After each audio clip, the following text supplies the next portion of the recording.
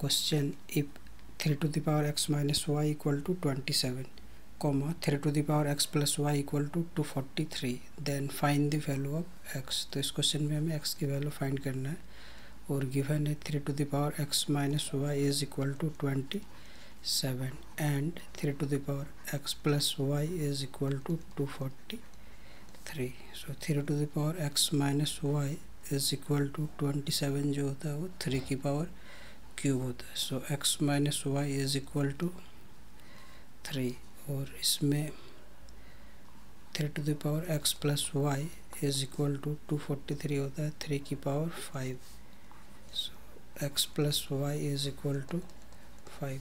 इसको हम first equation लेते हैं. This one is the second और फर्स्ट और सेकेंड को ऐड करेंगे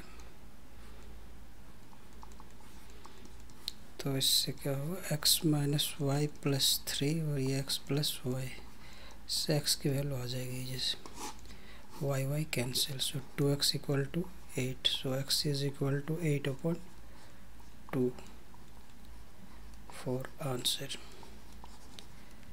so option C is the correct answer.